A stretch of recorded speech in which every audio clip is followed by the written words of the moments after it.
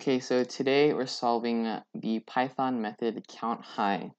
And what this problem basically wants you to do is take in the given string and return the number of times that the word high is inside the string. So we want to start off by creating the actual method, and we'll call it count high. And as you can see in the problem, the parameters of this method, the parameter is a string. So when we create the method here, we also need to create a string parameter. We'll call it str. This can be anything you want. Now, once you finish that, we want to first create an answer variable and set it equal to 0. Answer is going to store the number of times we find the word high.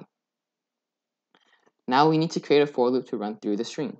Say for I, or actually, you can use any letter you want. We'll say x. For x in range, length of str minus 1.